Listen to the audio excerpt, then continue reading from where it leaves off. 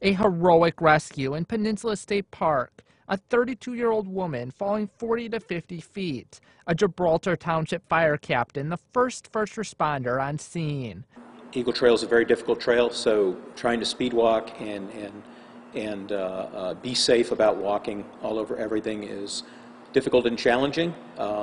Managed to get there. It probably took me about 25 to 30 minutes. First responders say the woman fell off the cliff, landing on a ledge about halfway down. In this case, she was conscious, so then it's asking her questions. What is her level of consciousness? Is she fully cognizant of what's going on? Is she having some memory loss? Is she not even answering?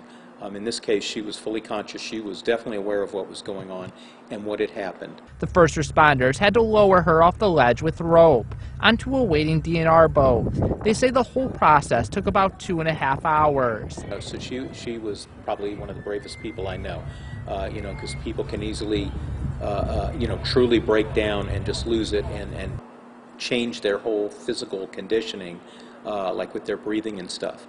And you know what, she really held it together. The call came in around 5:30, but the rescue continued as it got dark. Even with multiple lights that we have on me right now, you can still see how dark it is here behind me. These are the conditions that first responders had to deal with when they made that rescue. First responders reminding the community to always stay on the trails when hiking through Peninsula State Park. The most important piece of advice I think I can give is, when you're out, go out in pairs, or minimum of 2 people, or have somebody with you. Keep your cell phone on you.